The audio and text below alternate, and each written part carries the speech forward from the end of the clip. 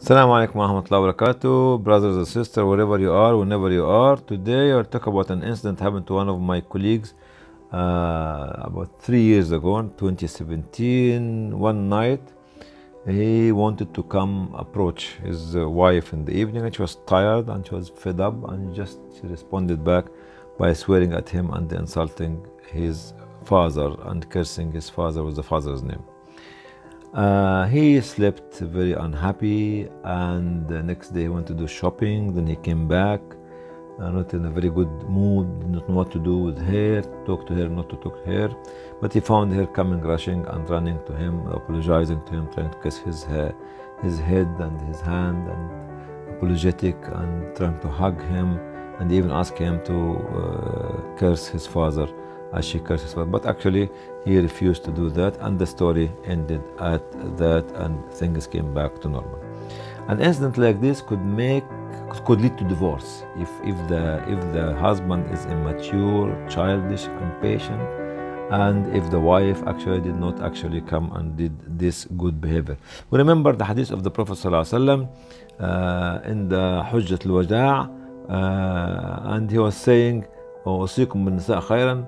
And in the last sermon of Prophet ﷺ, he said, "And indeed I order you to be good to the women, for they are but captives with you, over whom you have no power than that, except if they come with manifest fahisha, evil behavior, and that's actually what we call about it." So we remember in this story, which is very important,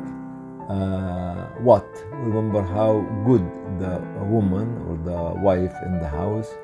She is the source of happiness to the family, the source even of enjoyment and satisfaction to the husband, the source of protection to the husband from any wrongdoing outside, because she providing him with source of that when he has this matrimonial relationship with her, and she's the one who keeps the family together and keep the children together, bringing up the children.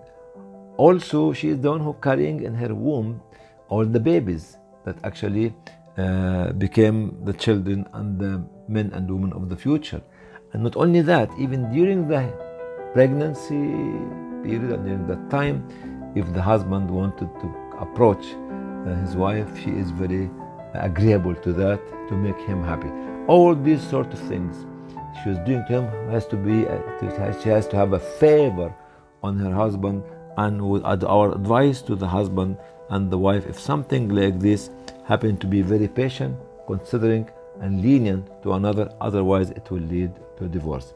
And the brother, alhamdulillah, was very good in actually forgiving this, and she was excellent of actually apologetic to do that. This is something actually from the behavior that we need to know as young men and young women. When they get married, they don't become hot-headed and angry and says, "This is my right and this is her right and this not right. You have no right, or I have my right."